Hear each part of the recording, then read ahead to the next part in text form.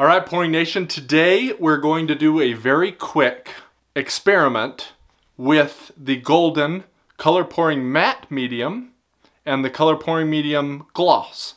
Now what I'm trying to do is see if I can't recreate the cloud pour with the matte medium for my white color and the gloss medium for my brilliant red and brilliant blue.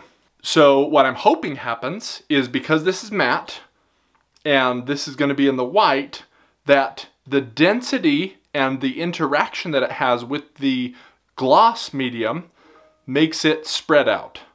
So let's test it out with a ring pour.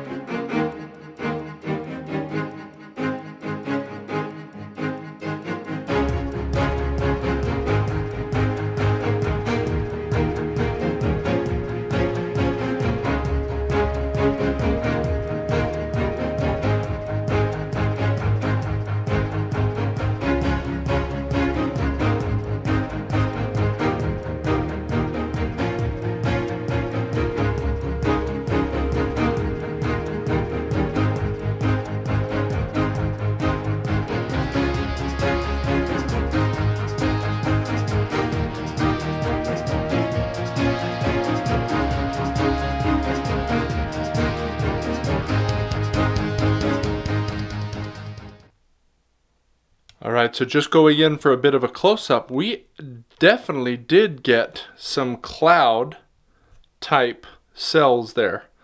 Not near as big as with the enamel that a lot of people use, but we definitely got a different shape because we were using two different pouring mediums. And some of those areas are beautiful. So I think this experiment was a success. I probably want to try with a little bit thicker paint. This was the paint where it drops into the cup and barely makes a mound and then immediately goes away.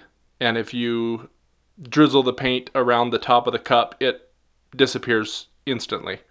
So yes, this is one way to do something similar to a cloud pour, where you kind of get integration in the layers of paint.